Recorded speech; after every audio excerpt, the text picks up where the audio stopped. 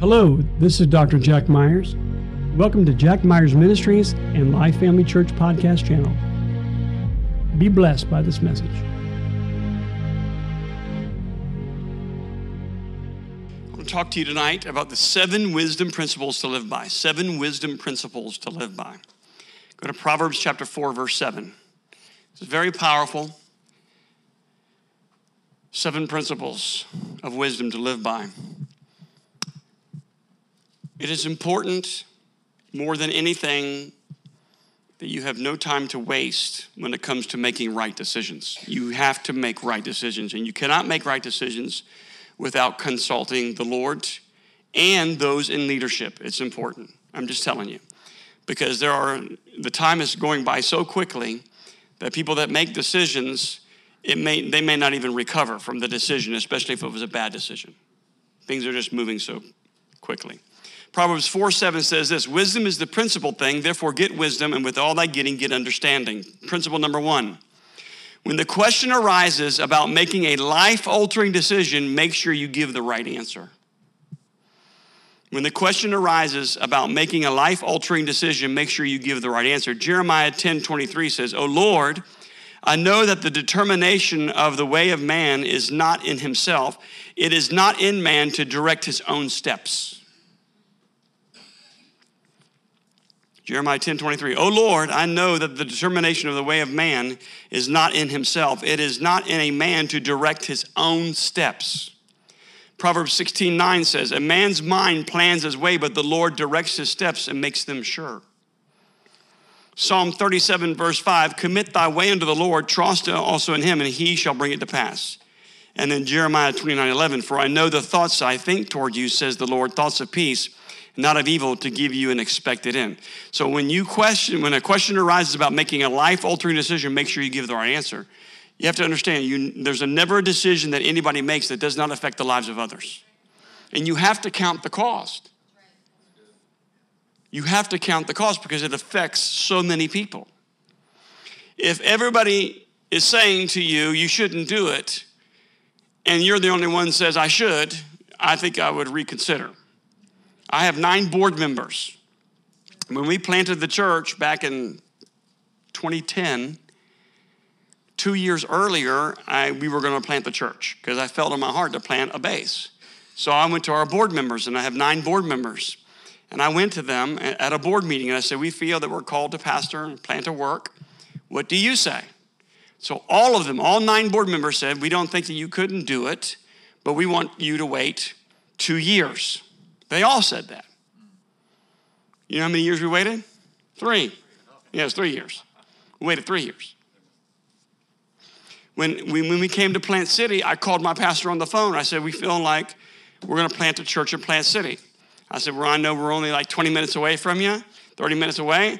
I said, Pastor, if you say to me now, don't do it, then I won't do it. I'll go somewhere else. Plus, we're about at least 40 minutes from every church that we've ever preached in Florida. So we're that far away. Not only that, there wasn't a Rhema Bible church in Plant City. There's one in Brandon, one in Lakeland. But there's not a Rhema Bible church in Plant City. So I considered all of that. That's integrity. That's a character. Why? Because there's never a decision that anybody makes that doesn't affect the lives of others.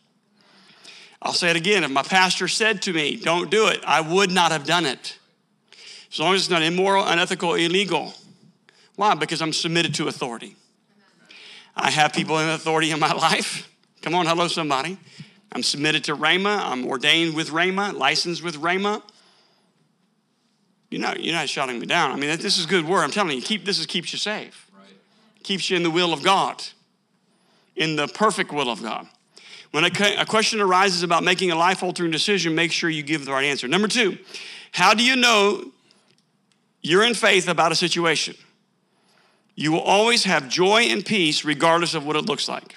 Romans 15:13 says, now the God of hope fill you with all joy and peace in believing, that you may be abound in hope through the power of the Holy Ghost. We do not make emotional decisions. Emotions are wonderful to feel by, but they're horrible to live by. We don't make emotional decisions. You can be moved by holy emotions, which is by the Holy Ghost, by getting the joy or whatever, or God's presence, weeping and things, but we're not making emotional decisions. So number 2, how do you know if you're in faith about a situation? You will have joy and peace regardless of what it looks like. Hebrews 11:1. Now faith is the substance of things hoped for, the evidence of things not seen. Hebrews 11:6. Without faith it is impossible to please him. For he that cometh to God must believe that he is, and he's a rewarder of them that diligently seek him. What is faith? Faith is believing in a God you cannot see. Trust is letting God lead you into the unknown. Peace is knowing with God all will be well. So you cannot make emotional decisions. Why? Because there's never a decision that anybody makes that does not affect the lives of others. And a lot of people make decisions without considering the effect that it will make upon others. So it's important. So number 2, how do you know if you're in faith about a situation? You will have joy and peace regardless of what it looks like. And God, when God tells you to do something, when it gets hard, he hasn't changed his mind. You can be moved by circumstances and going, oh, there's such a great need. And then you can say, well, God told me. And I have a sermon called God Told Me. A lot of people like to use that. Well, God told me, God told me. Well, then it gets really, really hard and it gets really, really tough. And then suddenly God's changed his mind. No, he doesn't do that, regardless of how tough it gets. He actually says you'll have trials and tribulations. When you feel alone, are you sure that you're sure? Why? Because a double-minded person is unstable in all their ways, and we do not want to be double-minded. So I very rarely ever say, God told me. How many times have you ever heard that out of my mouth? I don't say it. You don't say it. You don't, I'm very careful. Because if God told me, then he told me.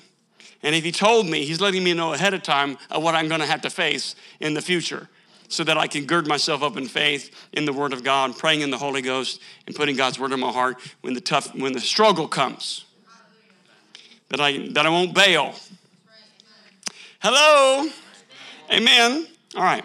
Number 3, you may find a small measure of God's power and a small measure of God's blessing when you have made a small measure of personal sacrifice. You may find a small measure of God's power and a small measure of God's blessing when you've made a small measure of personal sacrifice. But to experience God's great power and blessing, you must present your life to God as a living sacrifice, holy and acceptable to God. Amen. So number 3, you may find a small measure of God's power and a small measure of God's blessing when you've made a small measure of a personal sacrifice. You have to understand you are not your own. You were bought with a price. And God has placed people in your lives to be a blessing to you, and Satan has placed people in your lives to be a curse to you. You have to determine who's from who. You got to determine who's from who. Make sure that you make decisions from your spirit, man, not out of your head. It's from your spirit. It's your spirit, man. It's not out of your head. Romans 12:1, I beseech you, therefore, brethren, by the mercies of God, that you present your body a living sacrifice, holy, acceptable unto God, which is your reasonable service. So in other words, if you want great power in your life, you have to do personal examination. You got to do personal examination. And that's a hard thing to do. So, but 1 Corinthians chapter 11 says, let a man examine himself. Let a man examine himself. When you make personal examination and God reveals to you things that you need to change in your life, it can be very sobering. It's very sobering. But change is a positive thing. It doesn't mean that you have to arrive. God will use you because your heart's right. If your heart is open to change, if your heart is open to correction, if your heart is open to what God wants to put in on the inside of you, then you'll go further. But if you're stubborn and you rebel, I mean, golly, has that worked for me? I mean, I'm rebellious. It doesn't work for me. This doesn't work. In John 3:26-30 says this, and they came unto John and said to him, Rabbi, he that was with us beyond the Jordan, to whom thou bearest witness, behold, the same baptized that all men come to him. John answered and said, a man can receive nothing except be given him from heaven. Ye yourselves bear witness that I said, I am not the Christ, but that I am sent before him. he that hath the bride has the bridegroom, but the friend of the bridegroom which standeth and heareth him rejoices greatly because of the bridegroom's voice. This is my joy therefore fulfilled. He must increase and I must decrease. The hardest death you'll ever die is to yourself. Amen. You find yourself apologizing a lot. Come on. That's the hardest death you'll ever die is to yourself. The church as a whole is not ready for what God wants to do. But it's not going to stop God from doing it.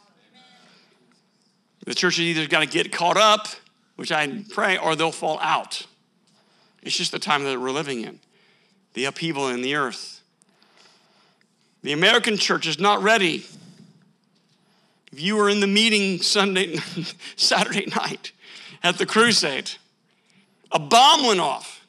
Chairs were flying everywhere. It was something. People coming up on the stage, falling on the ground, screaming. It was powerful. It's very impactful. I can tell you, but unless you're there, seeing. When there's a government official on the platform and the Holy Ghost bomb goes on the platform and he goes, I got to get off the stage. I have no idea what's going on here. You know something's happening. Boom. It's like a bomb went off. And you stand in awe of what God is doing.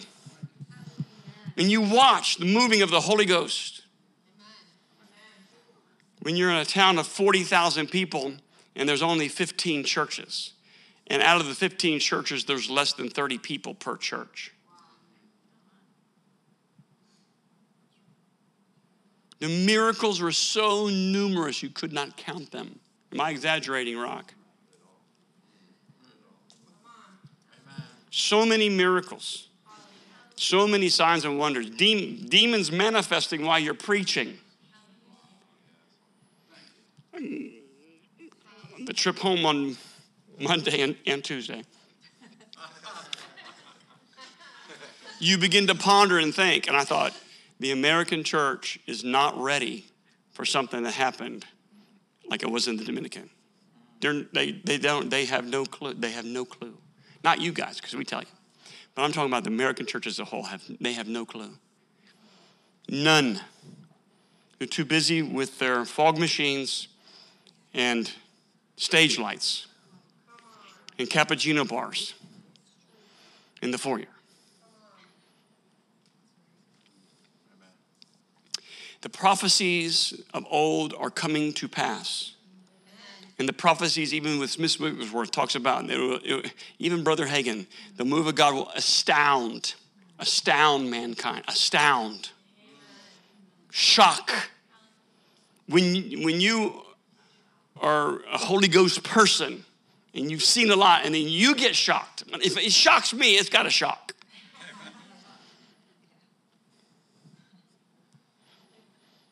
Glory to God. It's awesome. And then you're thinking, how can I see more? What can I do to see more?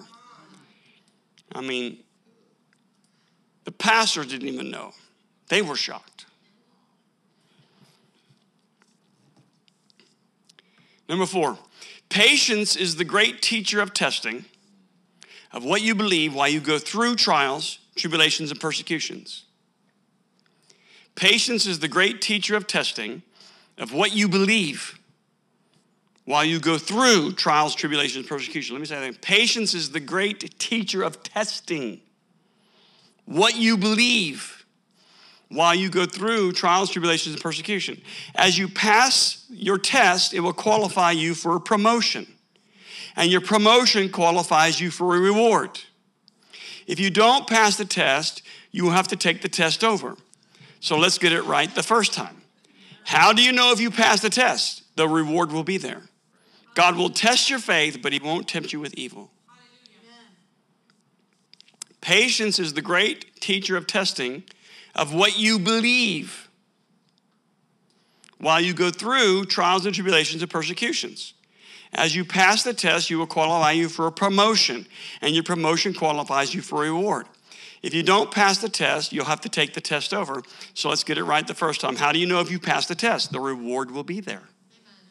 God will test your faith, but he won't tempt you from evil. That's the reason why sometimes when you're in the perfect will of God, that's when the greatest trial, the greatest tribulation, what we call maybe the opposition or the attack of the enemy seems to be the greatest. And if you pass the test, qualifies you for reward. So how do you know? How do you know if you pass the test? The reward will be there. Galatians 5:22 and 23. But the fruit of the Spirit is love, joy, peace, long-suffering, gentleness, goodness, faith, meekness, temperance. Against such there is no law. So in other words, your love walk will be tested. Your patient walk will be tested. These things, these trials and tribulations.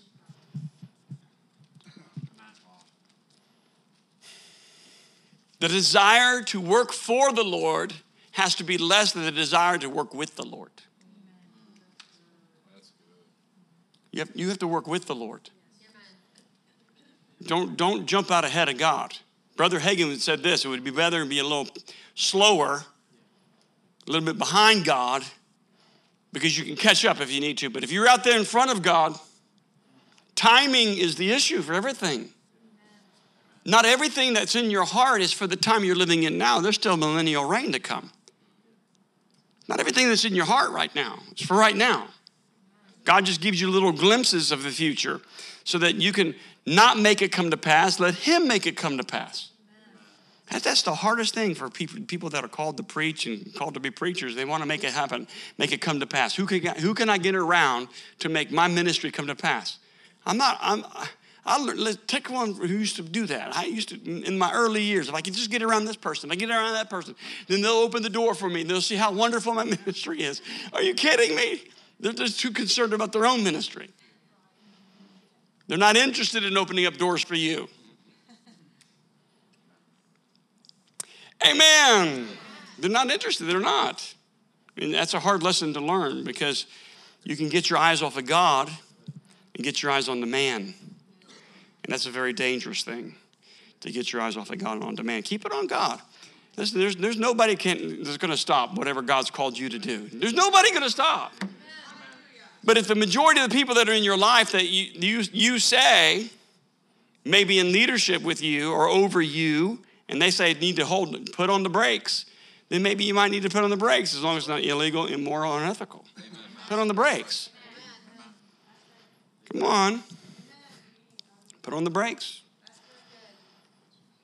There's nobody's going to stop the call of God on your life. Nobody. And I'm not interested. But I am interested in people being sober-minded and not emotional-driven. I mean, that's a Facebook way. Be sober-minded, not emotional-driven. Somebody needs to paste that on Facebook since I'm not on it anymore. Sober-minded. Be sober-minded, not emotional-driven. Ephesians 5:9 and 10 says that the fruit of the Spirit is all goodness and righteousness and truth, proving what is acceptable unto the Lord. So patience is the great teacher of testing what you believe. Just because you're facing a hardship in your life doesn't necessarily mean that God is not allowing you to go through it, because he's going to allow you to go through it so that the testing of your faith, testing of what you believe, may produce patience, because God's got to work with people. And that's where you got to be patient. You know, it's God will put you with the right people at the right time to help you in your life. And you may not like that person. God is like that. He'll stick you with the person that you don't like so that you can eventually like them. And if you don't like them, then he'll stick your mansions together in heaven for eternity. I mean, and you'll have to wake up every single morning. My God, that person that tested me every single day.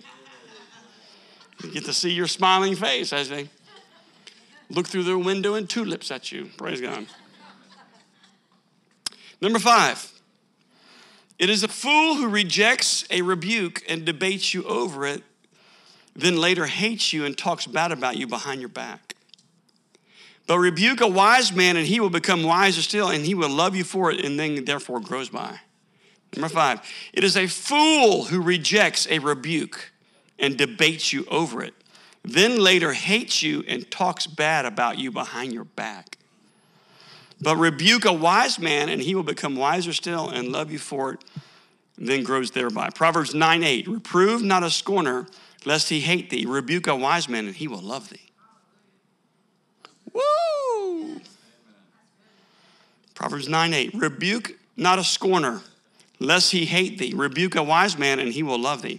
Proverbs 12:15, the way of a fool is right in his own eyes, but he that hearkeneth unto the course is wise. So number 5, it is a fool who rejects a rebuke and debates you over it. Hey, Brother Jack. Hey, Pastor Allen. Brother Jack says I'm his pastor, but I only see him once a year at the meeting. Welcome to the once a year meeting, Brother Jack. I love you, Pastor. Rebuke me some more, please. Appreciate you. Amen. I don't want to be called a fool because I reject rebukes from my pastor or anyone else that I consider to be leadership in my life. Keeps me safe. Keeps me safe. I like to be safe. I don't know what I don't know. Number 6, carrying the cares of this life is pride in the eyes of God. For he said, cast your cares on him. So when you pick up the cares of life, you are saying you can fix it better than God can. That's prideful. Humility and fear of the Lord will bring wealth, honor, and long life. Number 6, carrying the cares of this life is pride in the eyes of God. For he said, cast your cares on him. So when you pick up the cares of life, you are saying that you can fix things better than God. That's prideful. Humility and fear of the Lord will bring you wealth, honor, and a long life. 1 Peter 5:6-7. Humble yourself, therefore, under the mighty hand of God, that he may exalt you in due time, casting all your care upon him, for he cares for you. So if you're carrying the cares of life, you're carrying them, that's pride. Because he said, cast your cares on him because he cares for you. So if you're carrying the cares of this life, then that's pride. And pride comes before a fall. So in other words, what does that look like? When pride is there and you think that you can fix your financial problem, or you can fix your relationship problem, or you can fix your family problem, or you can fix whatever problem more than God can. It's very prideful. And the Bible says, pride comes before a fall. So in other words, falling or failing in your finances, in your relationships, in whatever's going on in your life, you start to fail. You start to fall. 1 Peter 5:6-7. Humble yourself, therefore, under the mighty hand of God, that he may exalt you in due time. When's due time? When you don't give a rip. Praise God. Amen. That's due time. Casting all your care upon him, for he cares for you. Proverbs 16:18. Pride goeth before destruction, and a haughty spirit before a fall. Pride comes before a fall. Pride comes from falling short in circumstances. Pride comes, then a falling short happens. We will fall short in hearing God's voice. We will fall short in the blessings of heaven. We will fall short.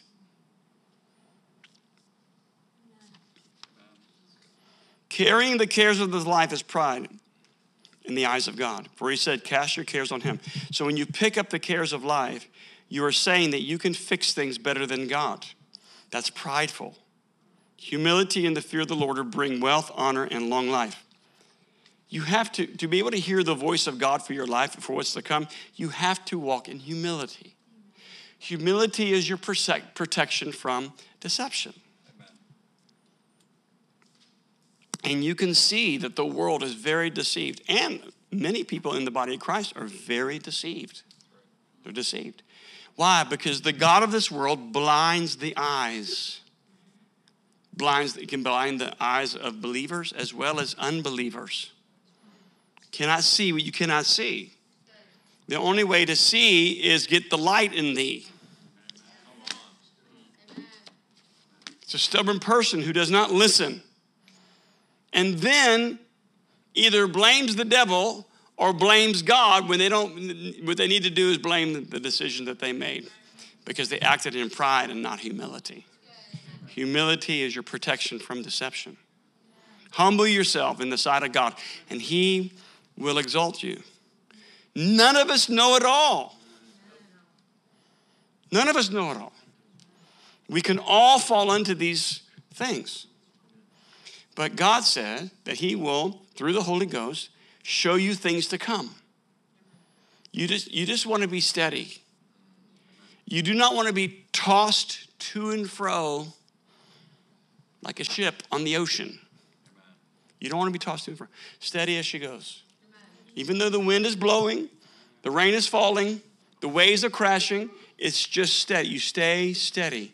Keep on keeping on. Because there's no one that's going to stop the plan of God for your life. Nobody. Sometimes you have to give God opportunity to work because you're dealing with other people. And God's got to work around that. But you just stay steady. You keep your declaration. You keep the word in your heart. You know that you know that you know. And then you allow him to bring it to pass in your life. Because he'll bring it to pass. Like I said, some things are during the millennial reign. They just are. Because it's one life. It's one life you're living. So just stay steady. Matter of fact, forget about it. Throw everything on the shelf. Then you can be at peace because you're not forcing anything. You're not pushing anything. You're not shoving anything. Number 7. A life without a harvest is proof that we've invested in the wrong people or wrong organizations. What are we talking about? The 7 principles of wisdom. Number 7, a life without a harvest is proof that we have invested in the wrong people or wrong organizations. We have sown into people and organizations thinking that our seed would bring us a harvest. Seed does not change the soil, it just only reveals it. How can you tell if it's the right people or organizations? Those ones will bear fruit and their fruit remains. You'll know it by the fruit. If you're making investments into people, you know it by fruit. A life without a harvest is proof that we've invested in the wrong people or wrong organizations. There are people that are just takers. The leech says, give, give. The leech.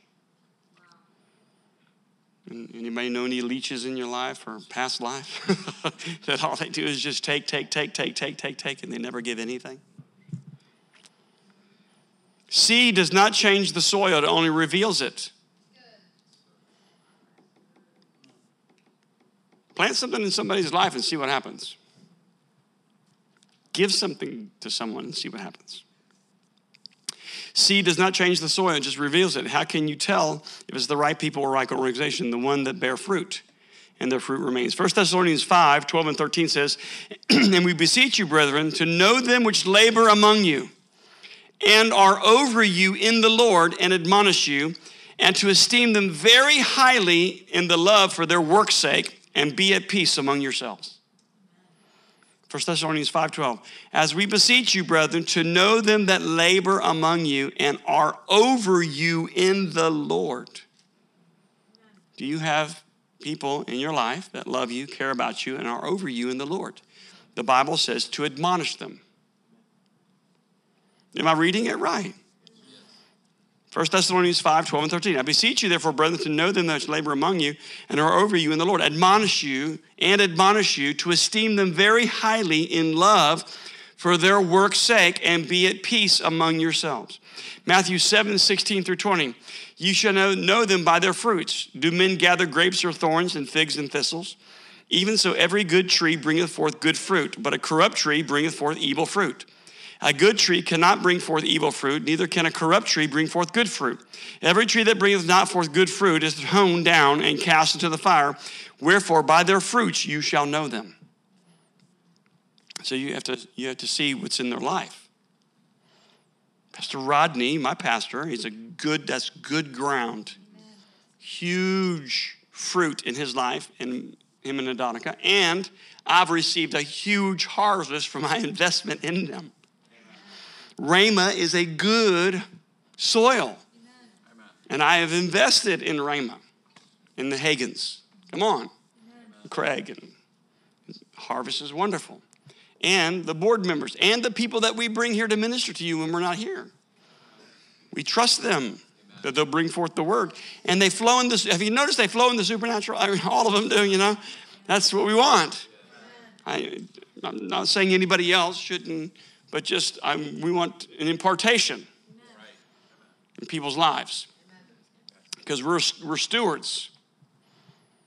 So, number one, when the question arises about making a life-altering decision, make sure you give the right answer. Number two, how do you know if you're in faith about your situation? You will have peace and joy, regardless of what it looks like. Number three, you may find a small measure of God's power and a small measure of God's blessing when you've made a small measure of personal sacrifice. That's a hard word for the body of Christ, personal sacrifice. Personal sacrifice. Because most people are out for themselves. A lot of people don't believe the preacher. And he's preaching the word, so therefore they really don't believe the word. But no, believe the word. Put God's word in your heart, believe it. So how do you know if you're in faith of a situation? You'll have peace and joy regardless of what it looks like. Regardless of what it looks like, you have peace and joy, regardless of what it looks like. It's a hard situation. Do you have peace and joy? Yes. Do you have peace and no joy? No, then it's not. Do you have joy, no peace? No, you have to have peace and joy. Peace and joy, regardless of what it looks like. Number three, you may find a small measure of God's power and a small measure of God's blessing when you have made a small measure of personal sacrifice. But to experience God's great power and blessing, you must present your life to God as a living sacrifice, holy and acceptable to him. You have to understand that you have to prepare yourself for the future of what God has for you. Preparation time is never wasted time. Better to prepare now for a greater future. And if God's called you to something, he's not going to change his mind. Especially if it gets really, really hard. I sure hope I'm helping some people. Number four, patience is the great teacher of testing of what you believe. It's your belief system. You believe that God wants you to prosper. There's going to be a test. Does God want you to be in ministry? There's going to be a test. Whatever it is, there's going to be a test. You're going to be tested. Stop blaming the devil. He's under your feet. He's been defeated. Patience is the great teacher of testing of what you believe while you go through trials, tribulations, and persecutions. You're going to go through them. Don't be depressed while you're going through a trial, tribulation, or persecution. Don't be downtrodden. That's the reason why the Apostle Paul said, rejoice in the Lord always. And again, I say, rejoice. So when the airlines shut down because of Debbie, and you don't know what to do, and you can go to the desk and you try to rebook and they won't rebook you, and then you drop your bags off and you don't get your bags for 3 days. And then you got to rent 2 SUVs to drive your team home. And you get home at 12 or 1 in the morning. Don't complain, you don't murmur, we can't change it anyway. So you have a choice to make. Rejoice in the Lord always. And again, I say rejoice. Hallelujah. Patience is the great teacher of testing what you believe while you go through trials and tribulations. As you pass the test, you qualify for a promotion, and your promotion qualifies you for a reward. If you don't pass the test, you'll have to take it over and over and over. So let's all get it right the first time. How do you know if you pass the test? The reward will be there. Number 5, it is a fool who rejects a rebuke and debates you over it. It's a fool. It's a fool who rejects a rebuke and debates you over it, then later hates you and talks about you behind your back. Oh my gosh, it's so true. It is a fool who rejects a rebuke and debates you over it, then later hates you and talks bad about you behind your back. But rebuke a wise man and he will become wiser still and love you for it and then grows thereby. Proverbs 9:8. Reprove not a scorner, lest he hate you. Rebuke a wise man, and he will love you. Number 6, carrying the cares of this life is pride in the eyes of God. For he said, cast your cares on him. So when you pick up the cares of life, you are saying that you can fix things better than God can. That's prideful. Humility and the fear of the Lord will bring you wealth, honor, and a long life. And number 7, a life without a harvest is proof that you've invested in the wrong people or organizations. We have sown into people and organizations thinking that our seed would bring us a harvest. Seed does not change the soil, it only reveals it. How can you tell if it's the right people or organizations, the ones that bear fruit and their fruit remains? It's important. 7 wisdom principles to live by. Thank you, Jesus. Thank you for joining us today. To learn more about the ministry and get additional resources, you can visit us at jackmyersministries.com and lifefamilychurch.net.